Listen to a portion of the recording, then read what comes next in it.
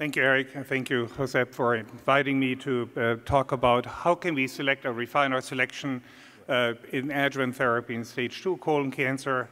It's a very short block on adjuvant therapy. You see, there's a lot of focus nowadays on palliative therapy, but I do believe we have some advances that were made in how to refine the patient population for treatment in stage 2 and stage 3. In stage 3 will later be covered by Thierry and Ray.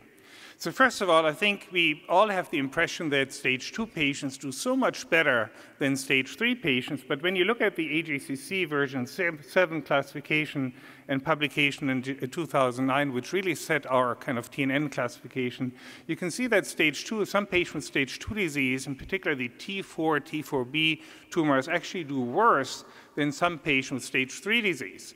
So that is just a prognostic implication. Of course, we like to translate this into treatment recommendations. The question is, who should be treated in stage 2 disease with adjuvant therapy and with what kind of adjuvant therapy? And the other point is, who should not be treated in stage 3 disease with adjuvant therapy, or what kind of treatment do we need? Do all patients with stage 3 disease need oxaliplatin-based therapy, for instance? This is something that Thierry will cover later. So what do we use as basis for our recommendation that patients should be treated in stage 2 with adjuvant therapy? And the only really randomized study that we have, which we all cite, are the Quasar or the Quasar 1 study, which is kind of an historic study. And the problem that we see here is, first of all, the overall survival difference after 5 years was marginal at best, 3%. And we know nowadays that not all of these patients were actually truly stage 2 patients, because the yield of lymph nodes, for instance, in the study was not optimal, considering that we now have a lymph node threshold of about 10 or 12, that we consider standard of care to identify patients with stage 3 disease or stage 2 disease. So this result here is potentially contaminated by patients with stage 3 disease, which were included here. Now, we have data for oxaliplatin-based therapy in stage 2 and stage 3 disease. As you know, the MOSAIC study set the new standard of care for stage 3 disease. But in this patient population, 40% of patients were actually stage 2 cancers. And in this setting, they identified a so-called high-risk stage 2 colon cancers based on clinical and pathological features. And I think the most important ones were T4 lesions and less than 10 in MOSAIC or 12 lymph nodes nowadays. And then some secondary prognostic implications like obstruction, perforation, lymphovascular invasion, undifferentiated histology. The most important ones are characterized here in red. It's T4 stage and the number of lymph nodes that were resected. Now, these were the clinical risk factors that classify tumors at high risk. When you look at the effect of oxaliplatin-based therapy on disease-free survival here, you can see the delta for a high-risk stage 2 patient in 5-year disease-free survival of 7.2% was very similar to the stage 3 tumors, 7.5%. Having said that, this is disease-free survival. The oxaliplatin-based therapy did not translate into any improvement in overall survival, even not in high-risk stage 2 patients. You can see here now this is overall survival, difference in stage 2, 0.1, and in stage 3, 4.4. That is 4.4%. That's what we can achieve. So the standard of care since then has been, if you consider treatment for stage 2 patients as adjuvant therapy, use a fluoropyrimidine as single agent, at least for the majority of patients, if you look at overall survival benefit.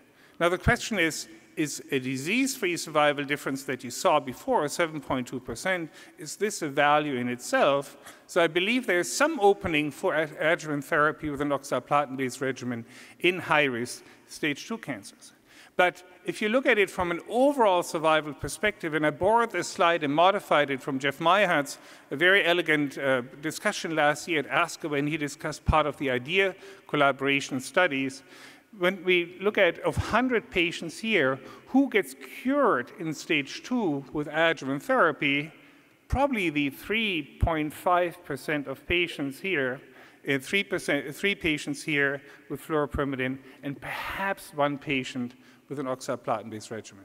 That's, however, for all patients combined, and you can easily see, of course, stage 2 is not all homogeneous in stage 2. I already showed you earlier that they're high-risk tumors which have much poorer prognosis, in particular the T4 tumors.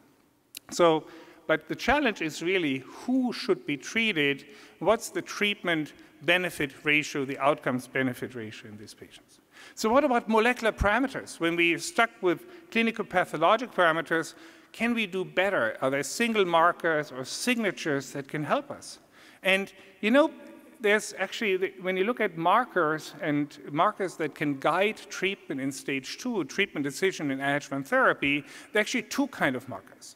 One marker would be excluding patients who have excellent prognosis anyway from adjuvant therapy.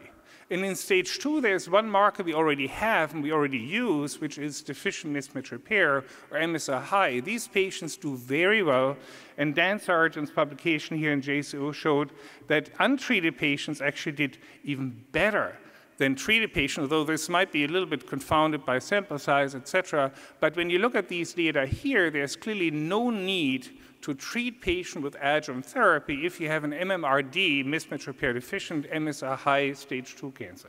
These patients do well anyway. Whether there's some resistance to fluoropyrimidine, which has been postulated from preclinical and clinical data, remains to be seen. But really, these patients do not need any therapy. And this has been validated actually as a prognostic indicator in other studies like PETAC3. You can see in a multivariate analysis here, the two factors that really showed to be were associated with outcome were T-stage T4 versus T3, T4 being worse than T3, in particular MSI high versus MSS with a hazard ratio of 0.28, meaning a 72% risk reduction if patients had a mismatch repair deficient cancer compared to MSS, highly statistically significant. So that's one of the factors where we identify patients who should not be treated, which can guide our therapy. Now, unfortunately, this mismatch repair deficiency is only accounts for about 10, 15, perhaps 15% of patients.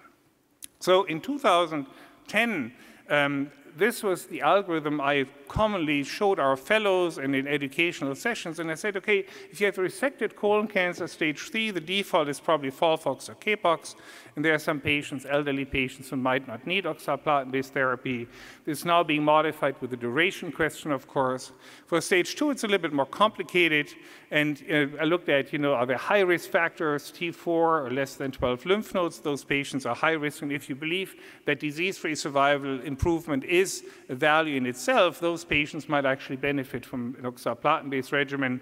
However, if there are no high-risk factors, mismatch repair deficiency really identifies patients who are low risk and should not be treated. Now, unfortunately, a lot of patients are in this intermediate risk group, and the question is, what are we going to do with them? And marker signatures, could marker signatures help us move these patients into different categories? Now, way back when, about a decade ago, we did have a first attempt at a marker signature with this Oncotype DX approach, data from the Quasar study that looked at separating patients out into T4, T3 mismatch repair proficient, and T3 mismatch repair deficient. And they looked at recurrence scores based on a gene signature approach. And you can see here that the outcome, this is the risk of recurrence at 3 years, really dependent on these 3 different categories, but also the recurrence score. It also highlights again, when you look at overall for the recurrence score in general, that T3 MMR deficient tumors, the Lynch syndrome-like tumors, they have excellent prognosis overall, highlighting exactly what I showed you earlier. Now, unfortunately, with this marker signature, the curves between these different categories, high risk, low risk, intermediate group, didn't really separate out very well. You can see here that the recurrence risk, over 3 years, distinguished patients between 12, 18, and 22% of risk of recurrence. That is spreading it out somewhat, but I don't think really convincing enough for us to use this in clinical practice, in particular since we know that in contrast to the same assay or a similar assay in breast cancer, did not have any predictive implication, just the prognostic implication that we saw here. So this was the first foray that we had into molecular marker signatures-based treatment decision helpers, tools to guide us in our treatment for stage 2 cancers. And I don't think the initial approach was very helpful and was adopted very widely. Now, we have to talk about circulating tumor DNA. This is kind of a common theme that has been kind of run through this conference and prior conference. And, you know, Peter Gibbs yesterday from Australia showed you some of these slides here, which I think are very instrumental, also leading toward the design of ongoing clinical trials, which will show us exactly whether we have tools at hand that can refine the patient population that should be treated with adjuvant therapy in stage 2 cancers. We don't need to talk about circulating tumor DNA. If you were here yesterday, you already saw these slides here. Very elegant study conducted in Australia with the help of the Hopkins group, 250 subjects, stage 2 colon cancers. They did perform a mutation-based circulating tumor DNA analysis, blood collection after the surgery, and then physicians were allowed to treat patients the way they would like to treat patients based on conventional risk factors along the lines what I showed you earlier. And the results were stunning. When you look at the Oncotype DX separation of curves, this is a far cry from what you see here, which really separates these two different patient populations, positive circulating tumor DNA, negative circulating tumor DNA out very nicely. These were patients not treated with chemotherapy. Then there is a clinically high-risk tumor group. These patients were, some of them at least, were treated with chemotherapy. And it's a little bit concerning to me that even in those patients who were treated with chemotherapy on the right-hand side, that still, if you had circulating tumor DNA positivity, every single patient recurred. It's a very strong prognostic factor, which can hopefully guide us in our therapy. Now, just to give you one point, only 10% of patients stage 2 disease actually had positive circulating tumor DNA after the surgery. But if you look at the multivariate analysis, similar to what I showed you earlier with a PETAC3 study, the presence of postoperative circulating tumor DNA status was highly statistically significant, associated with recurrence with a hazard ratio of 28. And that's probably as strong as it gets. And Dr. Gibbs already showed you the positive predictive value and the negative predictive value, which is exactly what we need in order to design tools that can guide treatments in the stage 2, potentially in the stage 3 setting, whether or not we use adjuvant therapy. Now, how do we utilize these markers of minimal residual disease? Because that's really what it is, markers of minimal residual disease. And what considerations do we have for adjuvant therapy? So number one is we can use it to treat where we'd normally not treat in stage 2 disease. I believe, you know, when you look at the data that I just showed you, that we can identify patients who are at high risk for tumor recurrence. The question is, of course, does chemotherapy then work, and can we cure patients with circulating tumor DNA present, or are these patients beyond the point of return? There are some anecdotal data that can actually influence the clinical course in these patients, but I think we need more data, prospective data, to really validate that. On the other hand, and this is more complex, is not treat patients where we would normally treat, like in stage 3 tumors. If you have no circulating tumor DNA and you're very sure that this is really that there is no residual disease, can you eliminate chemotherapy? Can you completely forego on any adjuvant therapy? And I can tell you, each of these settings have ethical challenges. Really strong ethical challenges. And I can tell you from the design of the intergroup trial, which is starting right now in the United States, where we look at the kind of prospectively collected circulating tumor DNA patients, and some patients where we actually release the information and use the information to allocate these patients to treatment versus no treatment arm, compared to standard of care where we not share this information about circulating tumor DNA, and then allow physicians to choose their treatment independent of the circulating tumor DNA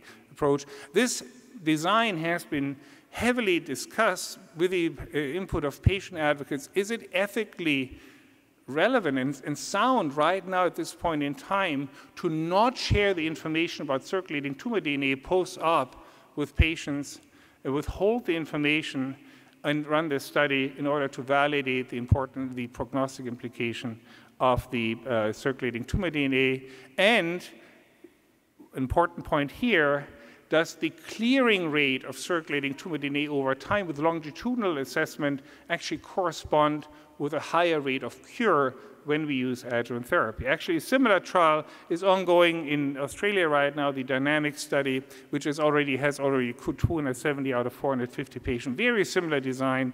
2-to-1 randomization, biomarker-driven group where the circulating tumor DNA analysis is being used to allocate treatment or no treatment, and this all will be compared to the standard group where the circulating tumor DNA information is not being shared. Again, you can easily see that this has ethical implications in both ways, and we'll hear more of the ethical implications probably when we talk about withholding therapy, adjuvant therapy for stage 3 cancers. So in conclusion, there's been a lot of dormancy actually over the last decade in terms of new advances in adjuvant therapy.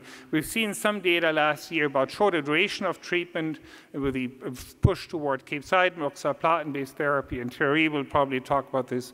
The IDEA group has some studies which included stage 2 patients, and the analysis of the stage 2 subgroup is actually ongoing. We'll see more data at future meetings. I think we have molecularly defined subgroups already within stage 2 and stage 3 later, MSI high BRAF mutant tumors might actually warrant specific interventions, and again, studies are ongoing or in planning. And I think really, the innovations in molecular technology, identifying patients with minimal residual disease, whatever that means clinically and for the therapeutic potential to really cure these patients with positive circulating tumor DNA, these are in the studies which are ongoing and probably the next frontier of really individualizing adjuvant therapy for stage 2 colon cancer. Thank you very much.